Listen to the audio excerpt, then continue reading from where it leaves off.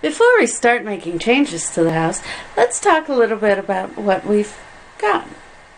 When I first started looking for a house, I really wanted my dream house, which is one of the big Queen Anne Victorians. But, you know, I realized, first of all, that's a very expensive upkeep. And that's hard to come by on the market, and pretty expensive usually. And most of the ones that would fit my desires, that would fit my budget, had a lot of the old features that make them beautiful torn out of them through the years. So I ended up getting a house that's a later Victorian, or later in the Victorian era. I haven't quite placed what kind of house it is. I'm thinking it's either an arts and crafts or a colonial revival, or somewhere in between. But it was built in 1907, and thanks to where the era that it was built in, I get a lot of great features that I would have in a Victorian. But at the same time, I get a lot of more modern conveniences that I wouldn't have in one of those stately old lady manors. So one of my favorite features is this big arts and crafts mantelpiece that was originally built with the house. And let's go around the house and take a look at some of the other neat features. Pocket doors. Lots of original woodwork.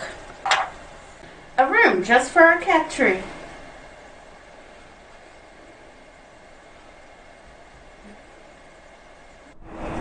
A big porch.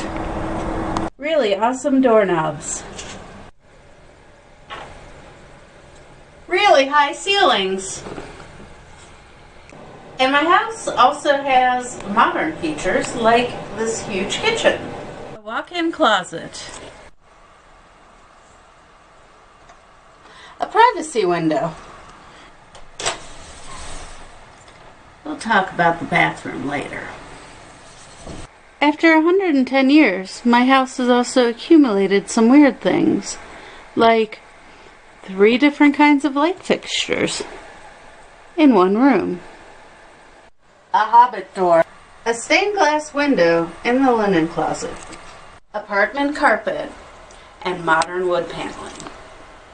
Thank you for taking a quick tour of my house with me, and I'll have more videos coming up where I will start working on projects, and I plan on doing some how-to videos and probably some kvetching about all the problems I run into videos, and we'll just see where this goes. Have a great day.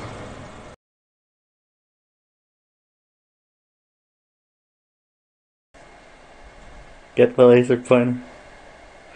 We're not, this isn't a cat video. Yet. Now it is. Oh. A hobbit door. Wait, Mom, don't go in there.